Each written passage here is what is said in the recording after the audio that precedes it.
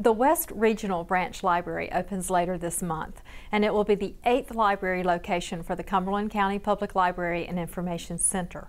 Jody Rissischer is the director of our growing library system, and she tells us about this innovative new branch and about the library's 5-year plan for the future.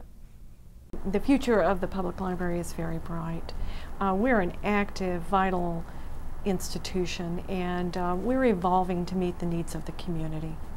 We're looking to open the West Regional Branch Library. We're very excited about this. This is our 8th branch, and it's a 14,000 square foot facility.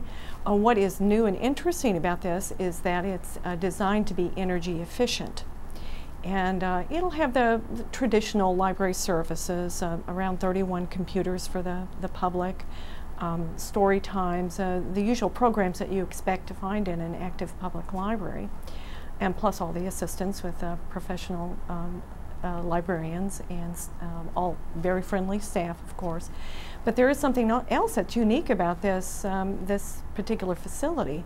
We share a wall with the New Century Elementary School. And what that means is after 4 p.m. every day during the week and on weekends, the media center, the 4,000 square foot media center, will become an extension of the public library. So the public will be invited in and will be able to check out materials in the media center. The West Regional Branch will be the first library branch to have RFID capability, and what that means is that the customers will be able to check out their own materials.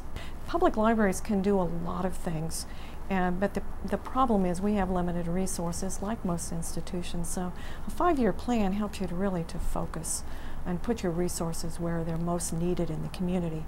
We had community input on this 5-year plan, as well as staff helping to formulate what is the best direction for the library. And we looked at and have adopted 6 goals. The first one has to do with diversity. As you know, we are in a very diverse community, and we want to celebrate that fact, and we want to provide a place where people can find information about their community, all in one place. And the second goal has to do with an awareness of local, state, and global events. There is a great deal going on at any given time in this community, outside this community, all over. And people need to know where there are trusted resources for finding out and making decisions about their environment. The third goal has to do with career exploration. As you know, most people don't stay in the same career during their entire work lives. They may change 2 or 3 times. They need to know what their options are. And of course, there are, in these economic times, there are people who are looking for new careers or looking to restart their careers. And so we have established career centers in each one of our library branches. Another one of our goals has to do with public and virtual spaces. People like to use online resources, but people still all like to meet and be together.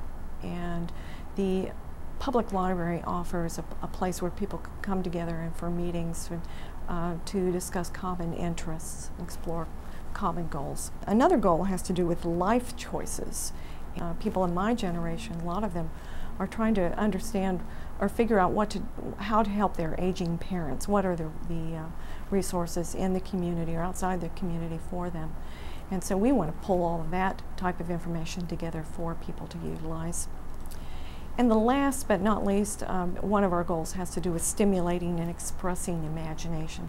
And that one has a lot to do with fun, but fun for all ages, because someone whose imagination is engaged is going to be a good problem solver. So with all of these goals, we'll be offering a variety of programs, buying materials that are of interest, having online resources, databases that meet the needs of these particular goals, and pulling it all together for our community. Do visit one of our branches. We have community-sized branches and regional branches open to the public. But of course the library is open 24/7 if you want to visit electronically. There's also a service if you need help. We have a service that's called NC Knows, and you can contact the library and receive help online for any particular question that you have.